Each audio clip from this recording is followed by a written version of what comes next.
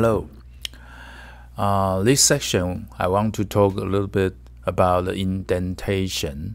And sometimes you use a space, sometimes you use a tab.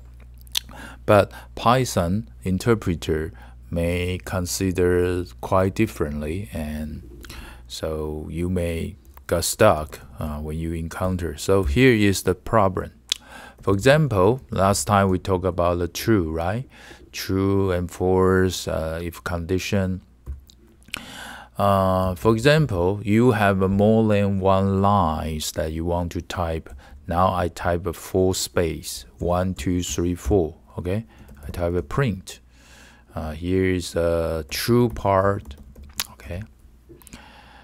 Okay. Now you have a second line because you not just want to print it out the one line. You want to do something else. For example, 1, 2, 3, 4, 5. Okay, you type the 5 space. You do the assignment. Maybe status equals true. Okay, you do this kind of thing. Okay, and then you keep running, and the Python actually, when they kind of interpret it, they find that they will generate the indentation errors. Okay, what is that? Oh, not this, not this line. Indentation errors.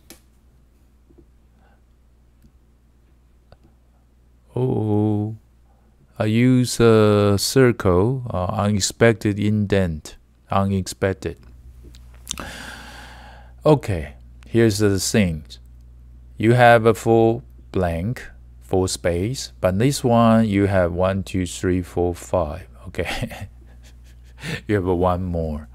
Okay, in Python, their indentation if you at the same level indentation, please use the same number of the space. Okay, so here's the thing.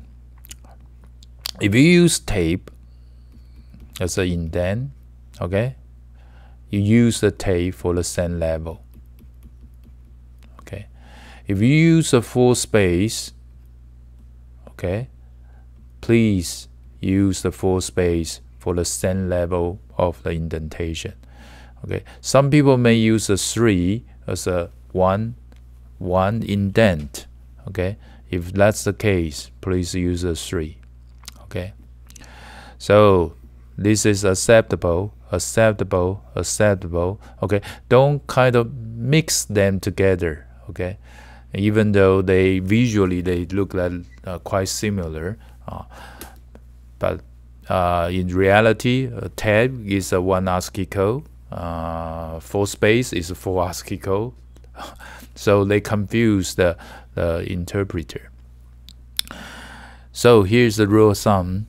You can use any things that you like, but sometimes the bug will appear at the place that they look the same, but in the reality, the amount of the space are different. Okay. So use tape, equal amount of the tapes or equal amount of the space. If you prefer 4 as one level, most people use a 4 and another 4 as another indent, another 4 as another indent. If you have a inner block or the next inner block, sometimes you want to do the nested structure, you can use this.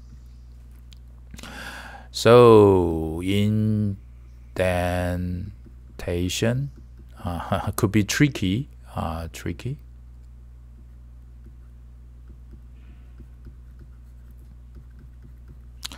Okay, yeah, that's small information tips for your learning. I'll see you next time. Bye bye.